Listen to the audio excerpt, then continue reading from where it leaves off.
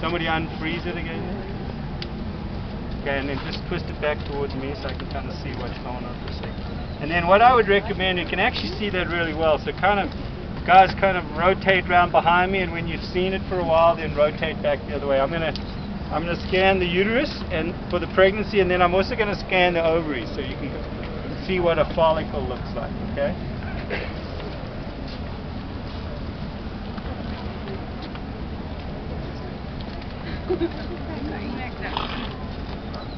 Ooh. There we go. So there we're going in over the bladder. Okay. And then right in here we start getting the uterus.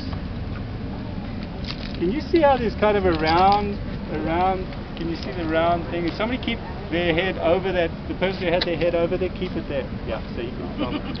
There you go. See how you can see, like, you see how it's round and it's got edges all the way out this screen? That's looking at a cross section through the whole uterus on the left horn. Now I'm going up the little horn, you see how it went away? And here's a follicle. Look at the size of this follicle that she had. See that? That's her left ovary, and it's got a pretty big follicle on it, which is normal. I'll talk about that. Mares continue to have follicles. They can actually come into heat when they're pregnant because they produce estrogens. And for years we had Premarin mares that urine was collected off because they produce all this extra estrogen, and was used for replacement for post-menopausal women, right?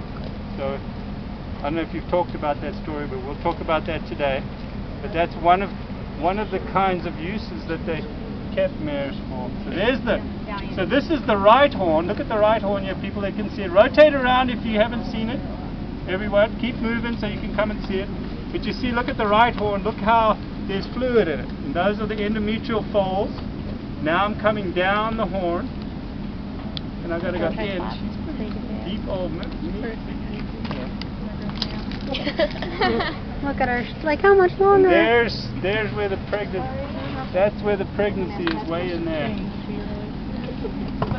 Have to go around on the other side. Come on, baby. Gotta keep the sun out of it. I can't see it at all with the sun. You're probably like in the thing. That's fine.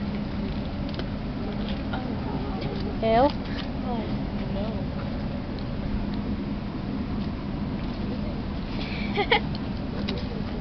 You know. Okay, so that's the best picture right there if you guys want to look of the whole pregnancy. No, don't freeze it. I just want to show you that. You see, that's all fluid there of the and there's the baby. It's bouncing around actually. See there? What I'm holding dead still. Look in the left-hand corner. That's the baby bouncing around right there. Oh, I see it. See, that's actually the baby bouncing around. I'll get it. There it is. Look, there's the baby real clear now. There, right there. See? There, it kicked out of the way. I didn't move at all. There's the baby on the right-hand corner, moving in, probably lying on its back. You see that? Mm-hmm. And there it is, just bouncing around. Because we're messing around in here, it kind of stimulates them, and it's basically kicking around. There, it just gave a real good kick. Look, move, go all the way out of the way. Look at all that. I'm holding completely still right now. We'll move over and try to find where it went over this side a little bit. There's the umbilical cord in the very bottom. Which button is it? I don't know. Shouldn't tell me. There you go. There's the baby again. There we go. I don't know if we're looking on top of the bed or what we're doing there. Just came up and tapped my finger right there. That's part of the umbilical cord going up. You see it? Yeah, I see it. Okay. Okay, so let's go up one more time and look at the ovary. There's a huge follicle. You could freeze that for me now, Jeanette. Okay, cool. All right. Did everybody that wanted to get enough of a look?